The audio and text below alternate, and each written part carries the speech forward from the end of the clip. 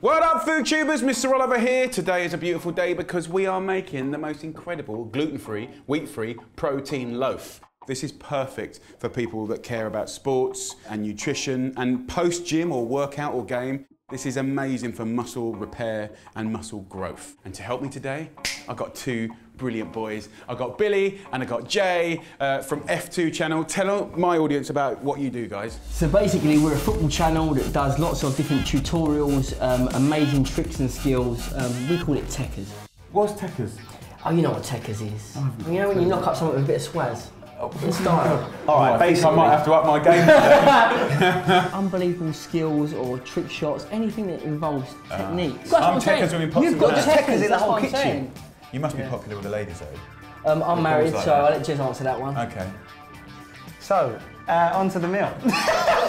So, you need a tin, but you can cook it in anything. We're going to use, this is called gram flour. We want about 250 grams of that. That is made out of chickpeas. Chickpeas? Yeah, that's just dried chickpeas ground down. Great colour, right? That's in a whole load of like Indian dishes and flatbreads and stuff like that. Almonds have got a fantastic colour, 100 grams. It's a nut and it's ground. So this is really nutritious. We've got some seeds here. Chia seeds in there, poppy seeds, sunflower seeds, sesame and pumpkin seeds, 100 grams of that. I have got some tepid water there, so it's sort of room temperature. I'm gonna put in 7 grams, which is 1 sachet of yeast. So that's gonna give it the lift. This is 370 millilitres of water, and we make that just warm. Put the yeast in there, add olive oil, so that's a really good healthy fat, about 4 tablespoons. That's just gonna give it a nice richness. And a nice pinch of salt, sea salt I'm using, and a bit of Marmite. Marmite? Yeah. Never would have expected that. 3 teaspoons in there. It gives it a wicked hum. Wow. If I come down on one side of loving it or hating it, it would be hating it. But Okay. in bread, Well, let's see, because this is a kind of fairly big flavour, but it kind of, once it cooks, it sort of disappears. Have a little stir up, bro. Left-handed stirrer. Have a look at you stirring it with left hand. what's wrong with left-handed? Well, look how you're stirring it. Don't be prejudiced against left-handed people. A little bit of a stir, Jez. I'm stirring it. It's a wonderful stir, especially for a left-hander.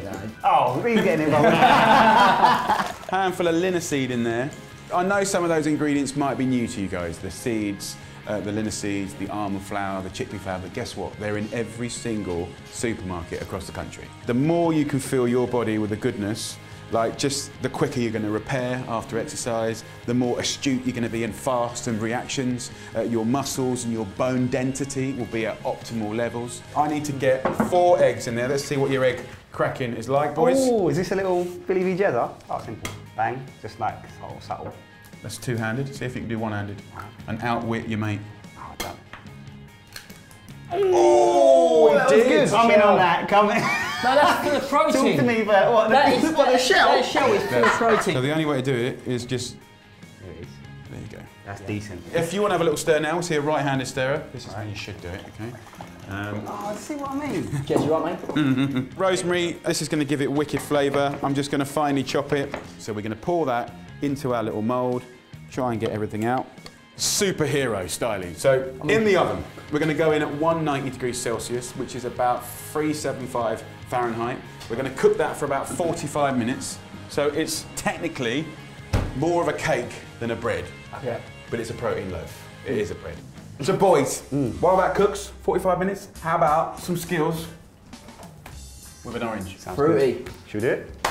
Come on, boys. Fruity. Oh, very nice. Nice. Just a minute.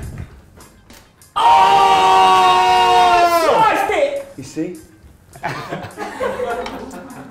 I was trying to do like the quarters at football. So boys, that's what it looks like. There's your protein loaf. Have a look into the inside there, look. That's what you get, guys.